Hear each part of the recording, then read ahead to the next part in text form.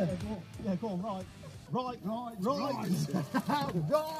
Hey up, so I just thought I'd give you a little update on what I've been doing this week. I've been at the cottage conversion, I've been doing some brickwork alterations, and then I've just been tiling, felting, latting and all that stuff. I don't mind doing roofing, it's pretty easy and I've done it a few times before, so it's no skin off my nose. This week, I also went to go see Rob from Mind Your Head podcast, which was brilliant. I had a really good chat with him, and I'm going to go meet everyone from the Bricklayer Social Club on the 12th of March anyway, so that'll be a good laugh. What else have I been doing this week? I finally got an apprentice. Like, that's big news, because I've been working on my own for like the last year now. So I finally got an apprentice. He lives about 5 minutes from my ass.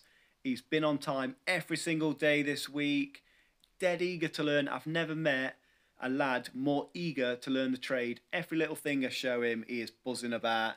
In this clip here, you can see that we have racked back for our V-luxes to go in. Some lead detail still needs to go in that valley. That's the brick detail I ended up changing. And this side we pretty much got done apart from the dormer. Anyway, next week I'm going to be doing a extension. So that should be good, teaching the apprentice a few things. But this week, I've had him filming a few little bits and bobs. Enjoy your weekend, enjoy this clip. You got any brush in? Yeah, come film this. Oh, yeah. Do that in a minute. Right, I need to land this.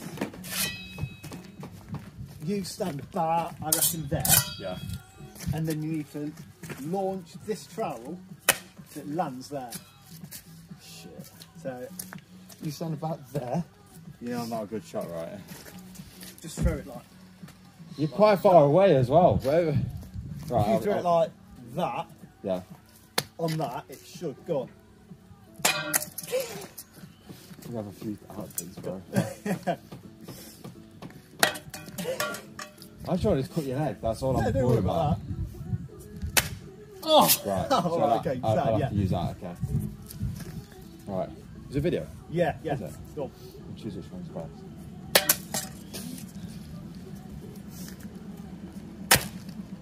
Almost.